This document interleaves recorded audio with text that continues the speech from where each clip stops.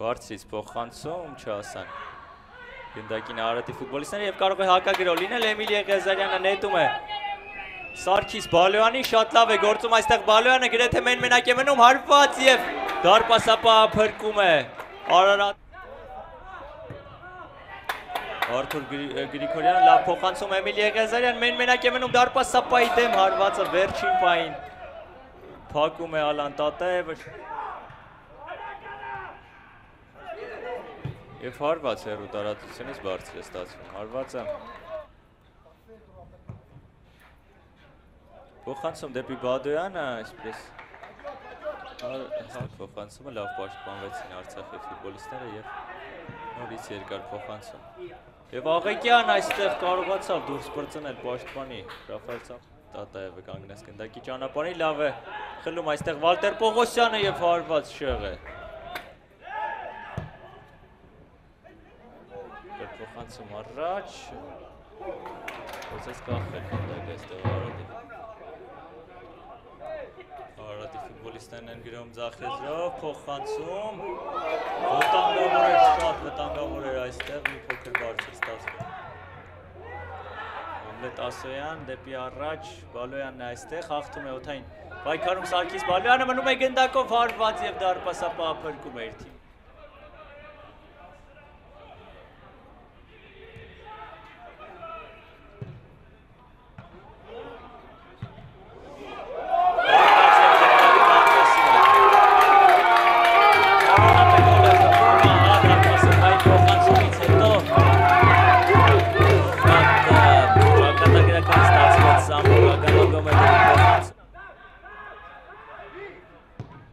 Հարված ագամագամեդովը փրկում է իր թիմին, ստեղ էլ խաղեստից վիճակ նորից Ավեն Բադոյանը Մարատ Բուրաև, շատ լավ գործեց այստեղ Բուրաևը փոխանցում,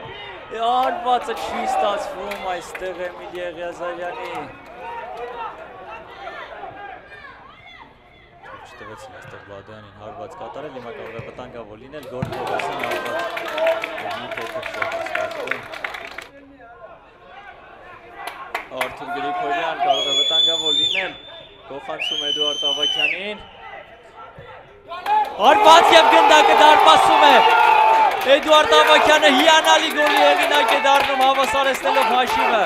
Մի փոքր առաջ կենտրոն տեղաշարժվելուց հետո ֆանտաստիկ հարված պտտեցրեց գնդակը Էդուարդ Ավագյանը և հաշիվը 1-1 է Շատ լավ գոլի հեղինակ է դառնում Էդուարդ Ավագյանը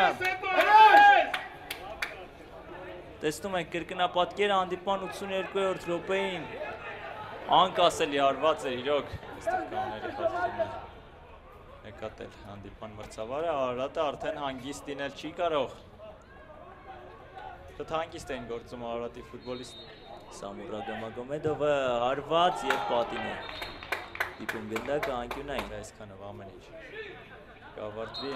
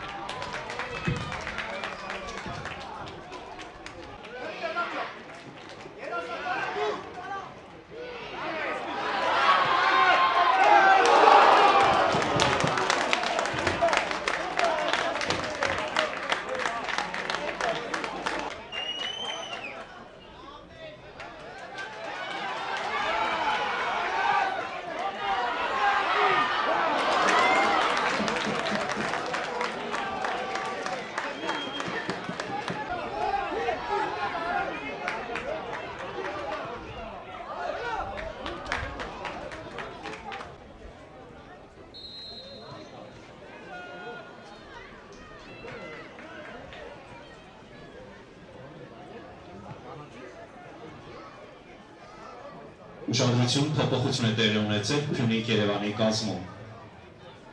Համար 30 Վահագն Հայրապետյանին փոխարինել է համար 98 Էրիկ Վարդանյանը։